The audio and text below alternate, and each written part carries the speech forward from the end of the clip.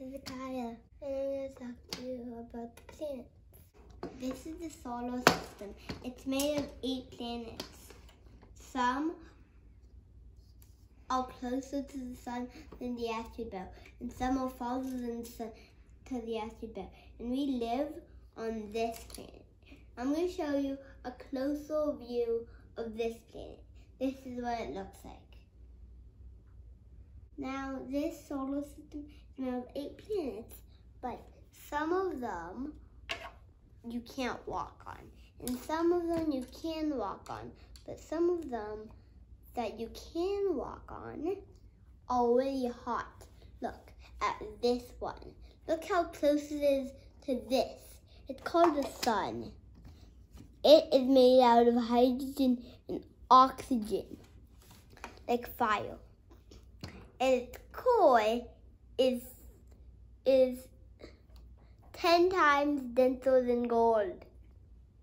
And this is the closest planet to the sun, Mercury.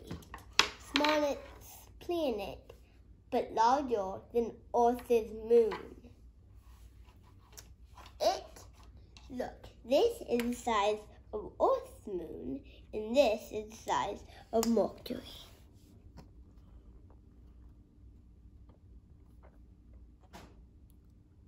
But since, if you put it right here, let's see Earth a little bit, because Earth is the biggest planet that you can step on. Other planets, like these huge planets, are called gas giants. Well, not like Earth with a rocky. Like you can't point your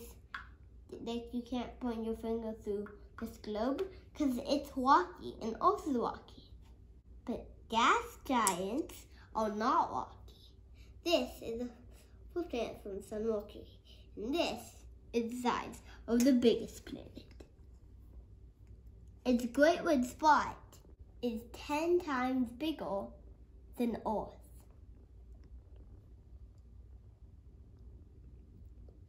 You can fit 10 Earths inside Jupiter's great red spot. Jupiter's great red spot is a hurricane. Let's look at the next planet from the sun, Venus. It's not the closest planet to the sun, but it is the hottest. It is the slowest rotating planet in our solar system, but it's the hottest planet in our solar system. It's really small. It's called an inner planet. It's really close to the sun, and it is burning. There's atmosphere, and the planet traps all the heat on its surface. And it has a solid surface, but it's burning hot. Now, finally, the planet that we live on, Earth. This is a close-up look of this. These white stripes are clouds, which are over this actual place. But right here are where the cloud's supposed to be. It takes in this, all the way over here, is the atmosphere. And it is really hot. It gets really hot. And going through the atmosphere is called re-entry, because it's really hot. Look, this is the size of Earth for scale. This is the size of the Earth for atom scale. I put the Earth on scale for this and arm scale for this. Arm scale is when it's huge, but scale is when it's tiny. That's why it's tiny. Next planet does not have much water, but they found water on it.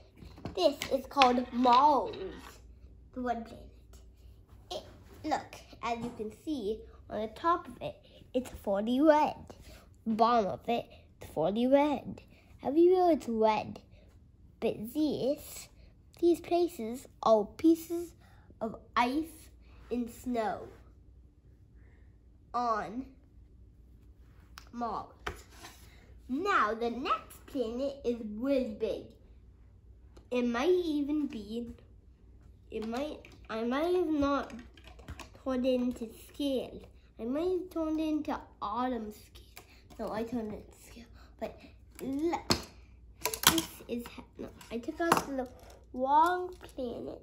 Can you put this planet back in? Now, I need to take this out. Now, this is a planet, not the planet you live on. It's called Jupiter, the biggest planet. Look, it's still smaller than this because I put on scale. An arm scale, it would be this big. Actually, it would be this big. Scale for Saturn, it would be this big. Scale for Uranus, it would be this big. Scale for Neptune, it would be this big. Scale for Mars, it would be this small. Scale for Mercury, it would be this small. Scale for the Moon would be this small. And then, scale for Venus would be this big. Because Venus is as big as the Earth, but it spins a different way. So, this is Jupiter. It spins the fastest. And this right here is called Great Red Spot. If you see something red that looks like it's a dot on Jupiter, it's a Great Red Spot.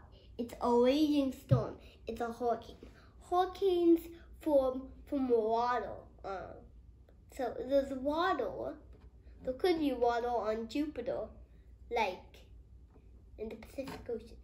But this water is way bigger than this whole ocean.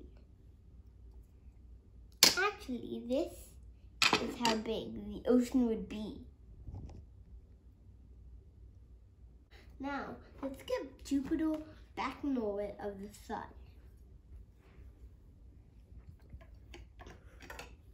Let's talk about Saturn next. Now, this rocky thing is called the asteroid belt. So asteroids are, one of these asteroids are the biggest asteroids in the whole entire asteroid belt. This is Saturn. It is known by its rings. Look, do you see these? You can take them off. But now, people thought when the dinosaurs were there, Saturn didn't have rings. I watched some ICG movies and it said that Saturn roared into its rings and then Saturn did this. But sometimes we do not know at all. There's one moon that is near Saturn, and that moon got ripped apart and it made Saturn rings. Saturn has the most rings in the whole entire solar system. Uranus' rings you might not be able to see. I lost its ring. So let's talk about the last two planets. The thing that I said was scale, so it was actually drawn to scale. I forgot, so look. This is yours. Instead of rolling on top like Saturn, it was on its side. And it has 13 rings. It is this. Have you noticed that's not going like Saturn like this? It's going like this.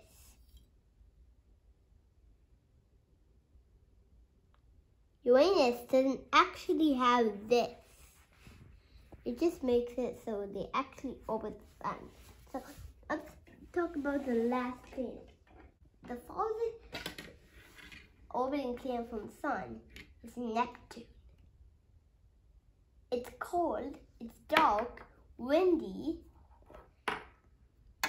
Probably do not go into its atmosphere. Its atmosphere has a great dark spot, like the great red spot, but it's dark. Neptune is bigger than a whole entire planet. It is the smallest gas giant. So, let's talk about Neptune. Its moon is called Triton. It spins the opposite way that the planet does. And that's our solar system!